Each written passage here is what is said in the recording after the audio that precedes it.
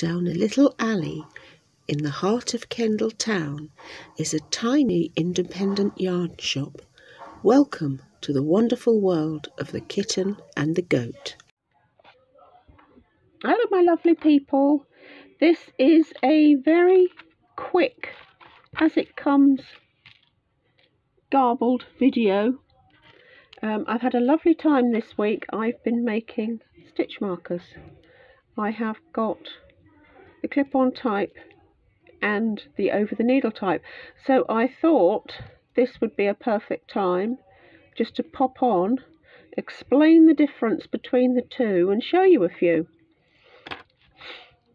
So these little chaps have got a great big ring on the top, and what these do is they go on the needle between the stitches of your knitting and they mark a place.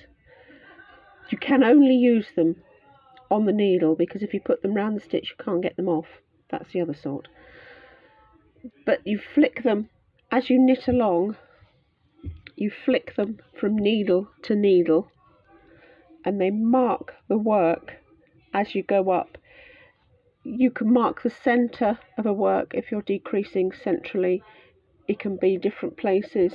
If you're working down, doing increases, you carry them along so you can see, it'll say increase a stitch, place marker, increase a stitch. It holds it for you.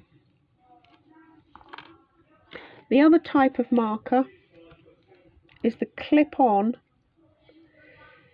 It's either got the lobster type clasp that opens like that.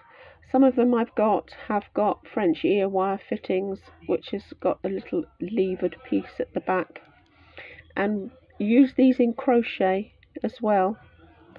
What these do is actually clip onto the work. You can clip it on where you see in a pattern it will say work so many inches, centimetres straight. You clip it on so you know where you're going to be measuring from, or you clip it round a stitch to mark the stitch and it'll stay there and you gradually work up, and then when you've done, just pops off. It just hooks around to mark a place. If you're working in the round, either knitting in the round or amigurumi crochet, you need to know where the round starts. That's what you clip in there. I had a lovely time making these. It's great fun. Goes back to my good old jewellery making days, I tell you. So I've got lots of these gummy bear shapes in all sorts of colours.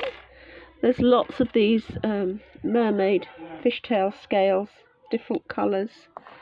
I've got some that look like chocolates, some that look like biscuits. I've got these pretty open work hearts. I've got some flowers one. Oh, these are beautiful. I've got these gorgeous coloured seashells. Look, aren't they pretty? I've got these teardrops.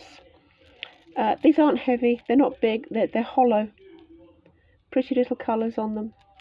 They're really light. Jazz up your knitting a bit. First, Christmas stocking fillers. How about that? I said the word. Oh dear, I'm in trouble. I said the word. The ones with the lobster clip on are $4.50 because the clips cost me more.